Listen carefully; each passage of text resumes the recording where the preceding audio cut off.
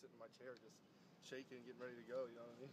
Were you yelling at guys? Or, I wasn't yelling at guys, but I was just like, you know, I would be yelling when we do something great, or I'd be like, or shoot when somebody would mess up. You know what I mean?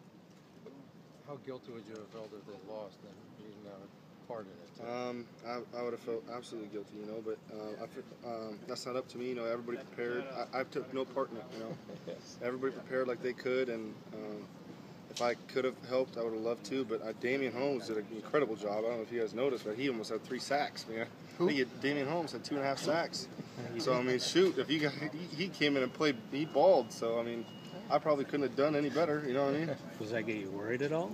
No. We're all out here trying to get better every day. You know, just competing, and that's part of football is competing.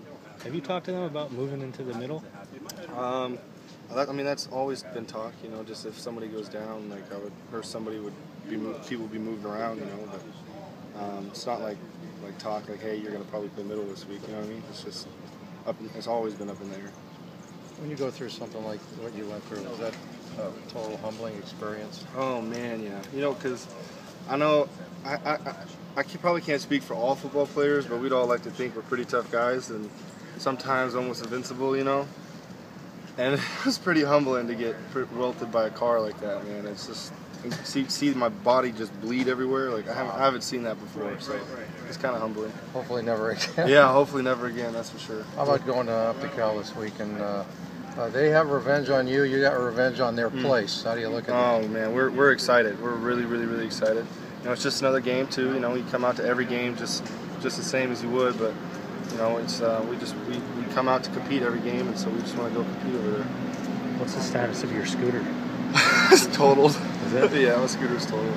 Are you getting another one, or is No, I'm retiring the scooters. Definitely retiring the scooters. I don't know. It's really unfortunate because the scooters are the most they're so convenient driving around campus. You don't have to walk. You park it right next to your class, drive right back to your apartment. But now I got to walk the Bruin walk and be the regular student again. You can't park your Chevy by cross? No, I wish. I'm hoping they're trying to get a blue pass. Yeah, right. There's no chance, but that'd be nice. Golf cart? Yeah, that'd be nice, right?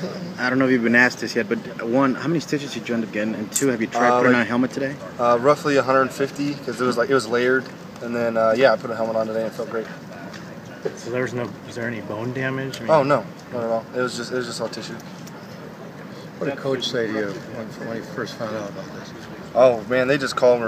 Everybody was at the hospital. You know, Coach came in. It was just all they were worried about was my safety and well-being. You know, they didn't say anything. They didn't bring up football. You know, I was like, Coach, I was so mad. I was so sad and mad. And I know it's my season right now. We're in the middle of the season. We work all this time for this season, and then I get hit by a car. And then so he dropped football. He wanted to talk nothing about football. I just wanted to make sure I was okay. That's excellent. Yeah, it was awesome. Thanks, Jordan. Yeah.